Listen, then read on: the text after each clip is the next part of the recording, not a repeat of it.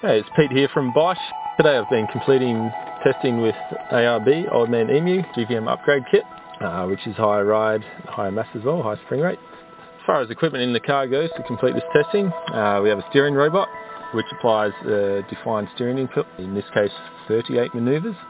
Throughout the day we'll be increasing the steering angle input from around 50 degrees up to 270 degrees. That test is intended to find the most unstable steering input for this particular vehicle. And as you can see here, it's mounted to the steering wheel. We have an electric motor driving the steering wheel, so I am not in control, and a series of computers and batteries in the back which drives that.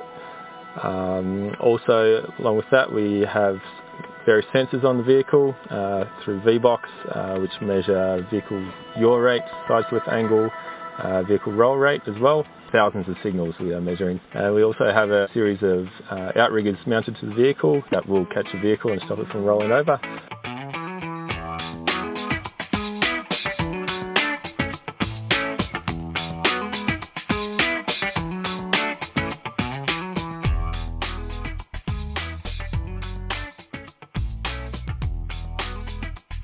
And we're just running into the test area now. Achieve a speed of 80 kilometers an hour, at which point the steering robot takes control and completes the remainder of the test. Okay, just nearing the entry gate now, and here we go.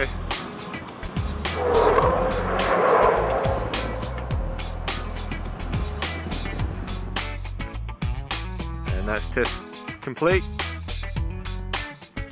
Once again, no wheel lift, body roll was well controlled, no excessive unsteer or oversteer, and body side slip angle stayed within allowable limits. And most importantly, yaw rate returned to zero very quickly.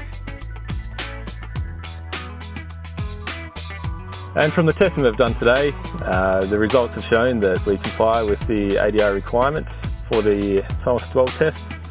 Yeah, my thoughts on the system, on the vehicle performance was quite good, considering it's a high ride vehicle. Vehicle stability and roll rates and side slip angles remained very, very well controlled throughout all the tests.